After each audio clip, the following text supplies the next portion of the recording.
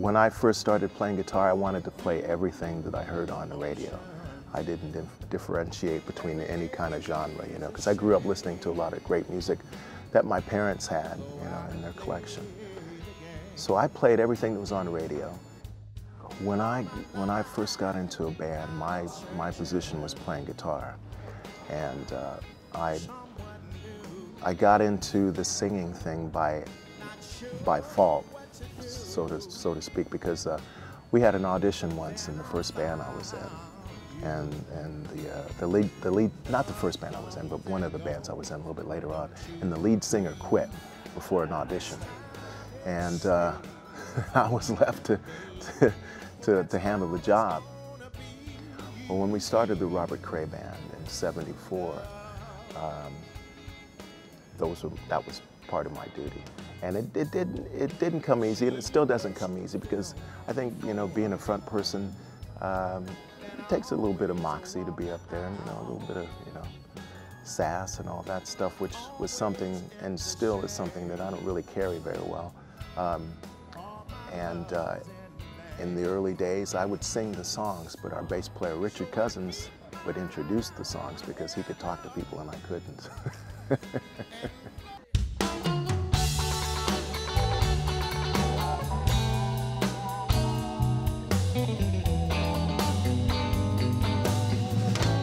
I do all the cooking in a house, babe. Well, the new album is called This Time, and we recorded it in January of 2009.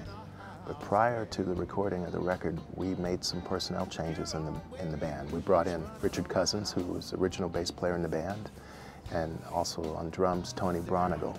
I first met Robert and Richard back when they first started the band, when I was playing with Bonnie Raitt back in the '80s. I knew Robert and knew the guys in the band for a few years before I joined. We were actually kind of friends. I would say we were friends. Had a lot of mutual friends in California. I lived in San Francisco. They kind of went up and down the coast a lot, so worked up and down the coast, so I would see them a lot. So we all became friends. And In your tail, I just ain't buying. We knew we were going to go into the studio in January, so at the same time we started, you know, bringing in songs, and everybody brought in some songs. Once again, a lot of freedom. We all kind of worked cooperatively together. Robert produced the record, but really we all kind of had a say musically, and he likes it that way. you know, Robert's listening to Indian music, and we're listening to music here, and we're borrowing things, and I mean, listening to it, you can hear it. It comes up all the time. Things are little pieces are quoted, and so that was the main objective, is to have some material for ourselves and to see what the new band was going to sound like. So we're bringing in material. Richard brought in something, Tony brought in something, Jim brought in something, and we just put our new band's music together.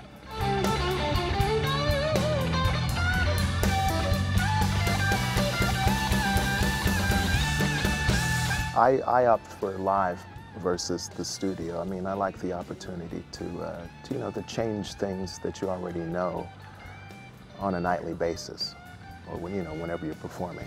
I kind of like to get to play live for me the most, because you can hear them sing differently all the time, and all kinds of things happen live. But the studio's a very different creature, and you're trying to do something very differently in there. So I don't dislike that, but if I had to choose between one or the other, I'd play live. And every night when we hit the stage, we're serious. We're very serious. Well, when I first started playing, that's all I wanted to do, and I never thought of any time where I wasn't going to play guitar, and I didn't even think about really any other occupations. I had to do other jobs, but that was something to keep me going, playing guitar. But still, to get another chance to do this way is really exciting, to play with Robert, because he's one of the absolute greatest guitar player singers in the world.